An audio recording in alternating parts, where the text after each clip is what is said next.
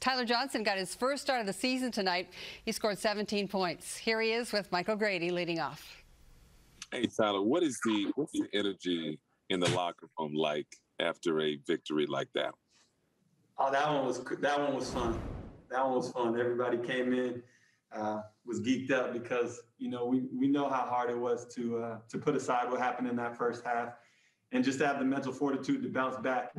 Coming off a back-to-back, sometimes you go down early and it's easy to just be like, we'll just throw this one away. We'll get ready for the Lakers. But we came out firing in that third quarter, and when you put that much passion into the game, it feels so much more rewarding when you're done.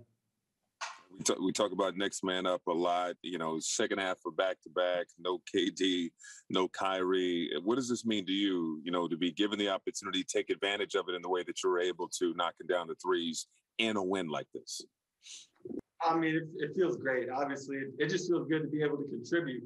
Even going back to, for me, to Indiana, I didn't even put the ball in the bucket, I think, but one time. But just being a part of a group and having that camaraderie and saying, hey, whatever it is that I can do to help contribute to this win, I'm going to do it. And I think a lot of guys have adapted that mentality, and now you can see it starting to show.